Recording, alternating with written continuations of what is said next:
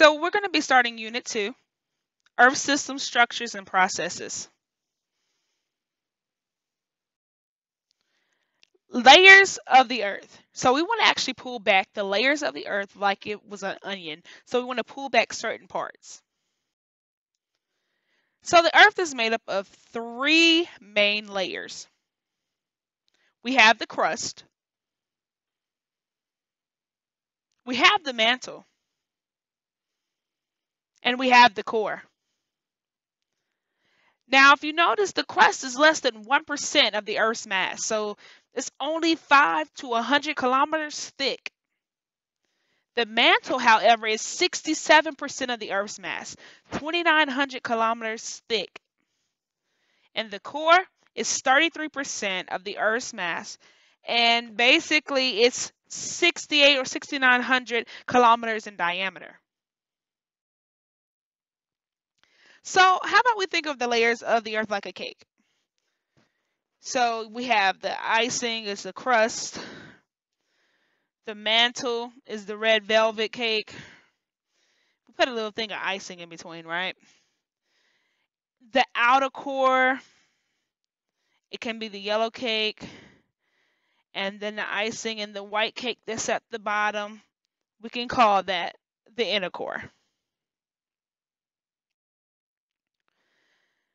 Now, I want you to see these pictures, and I want you to draw these pictures as you take notes to identify the different layers of the Earth. So, who even talks about the Earth? Well, those are geologists. And so, what are the 2 ways in which geologists can actually define the layers of the Earth? Well, physical and compositional. Basically, what it looks like and what it's made of. Okay? So, how do we even know how these layers even exist? Well, it's the seismic waves.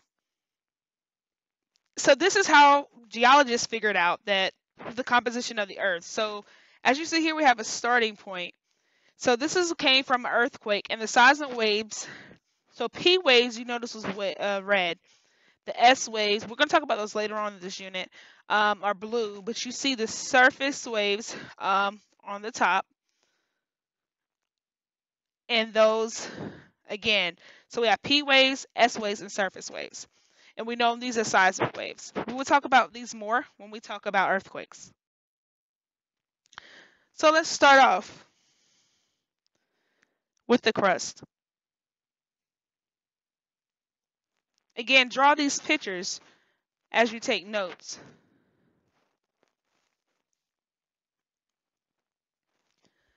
As you see, we have an ocean. And as we see, we have land. So what makes up our crust? Ocean and land. Oceanic crust, continental crust. So the crust again, we have oceanic and we have continental. The thinnest layer of the Earth that ranges from only 2 miles in some areas on the ocean floor to 75 miles deep under the mountains.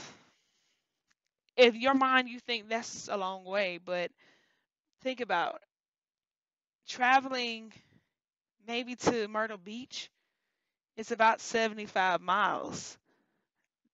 That's about how thick our crust is from the mountains. And then under the ocean, only about 2 miles. That's like you probably going from your house to Sandhope. Made up of large amounts of silicone and aluminum. You have to know that, okay? So silicone and aluminum. And I already talked to you, but it's 2 types of crust, oceanic and continental. These are composed of plates, right? And this is the plates that the continents and the oceans rest on.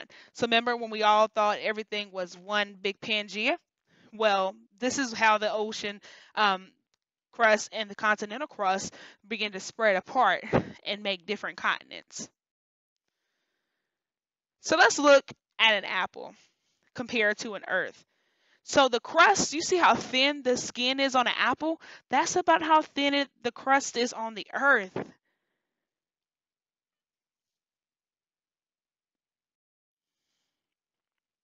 So now let's talk about our next level. Let's talk about the mantle. So again, make sure you take this and kind of draw this inside of your notebook. We have the lower mantle. We have a middle mantle. And of course, if you notice here, in the middle mantle, we have the convection currents that takes place here. Then we have the upper mantle. Again, this is right up under the crust. So again, the mantle, we have upper, we have the convection currents that happens in the middle, and we have the lower mantle.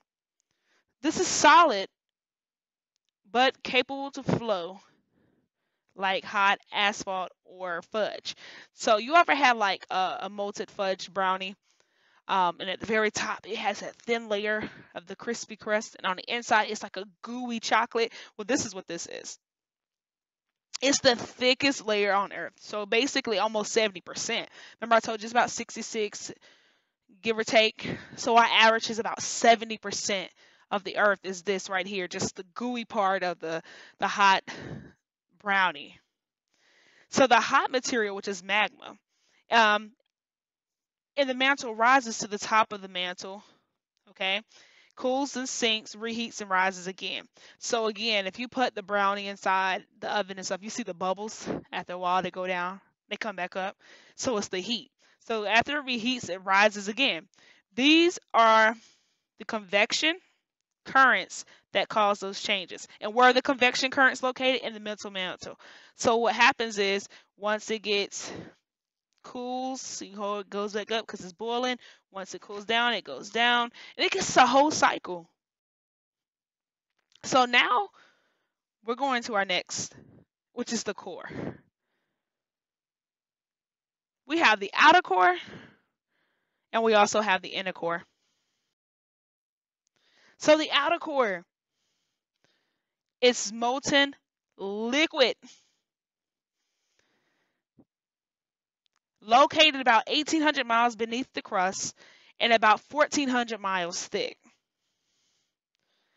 Again, composed of melted metals such as nickel and iron, okay? So nickel and iron.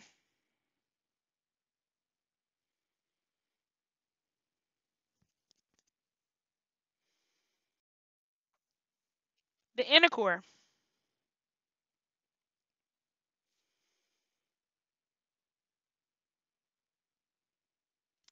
The inner core.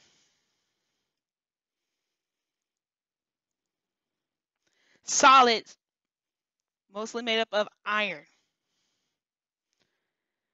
So again, solid, mostly made up of iron. Yes, it's hot. 12,000 degrees Fahrenheit. We can barely take 105 degrees Fahrenheit over here over the summer days. So imagine 12,000 degrees Fahrenheit. We won't make it.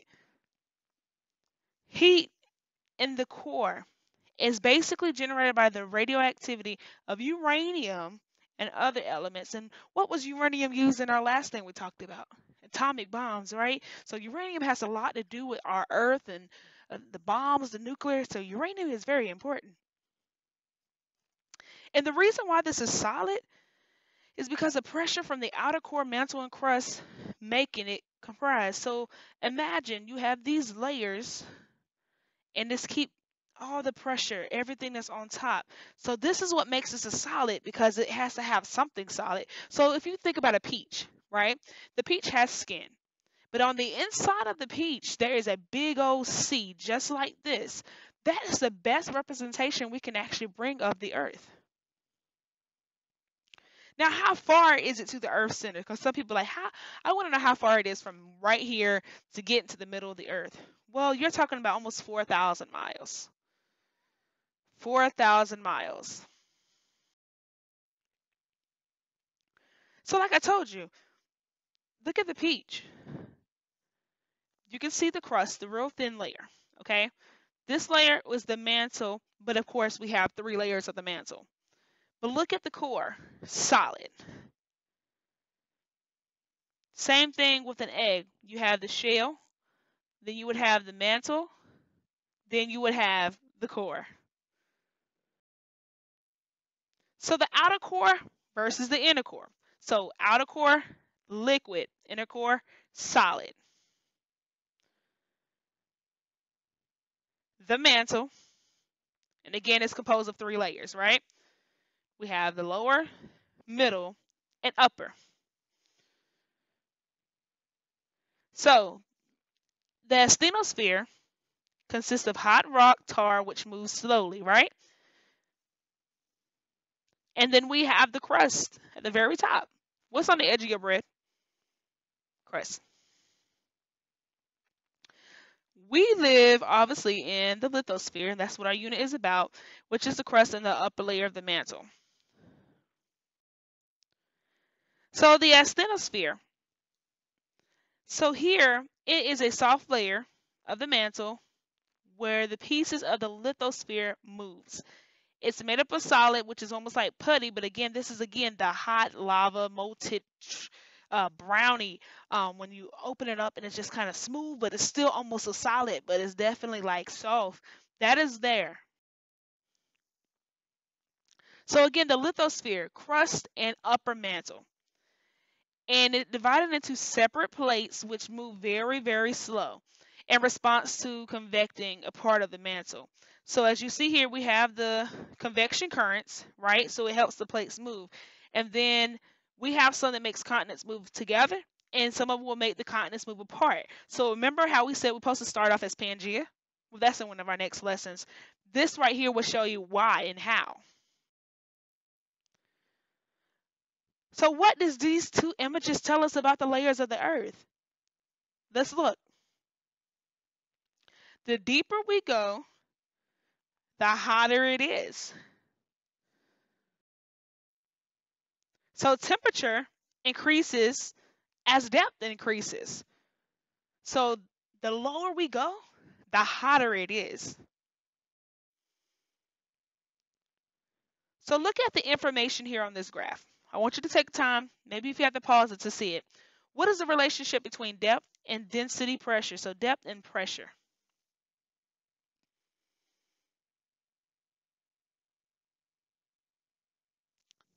So here's the depth, here's the pressure. So let's look here. Yep, you got it. The deeper we go, the more pressure it is, right? The more weight we put on you, the more pressure it is for you. So density and pressure increases as the depth increases. So again, if you put a brick and you put stuff on top of the brick, eventually the brick can get weak because of how much weight you put on top of it. So the pressure, definitely, the density and pressure increases as the depth increases. So temperature, density, and pressure increases as depth increases. Key point now. Make sure you add this to your drawings and your notes. So which layer of the earth has the greatest temperature, pressure, and density? The core. It's in the center. So it's in the middle, so all the temperature. It gets the hottest. It gets all the pressure because it's right there. And the density is all there. So let's summarize this. The earth is layered with the lithosphere. That's what we live on. Okay, and we live on the crust. And then we have the convecting mantle and a dense metallic core. Pressure, temperature, and density increases as depth increases.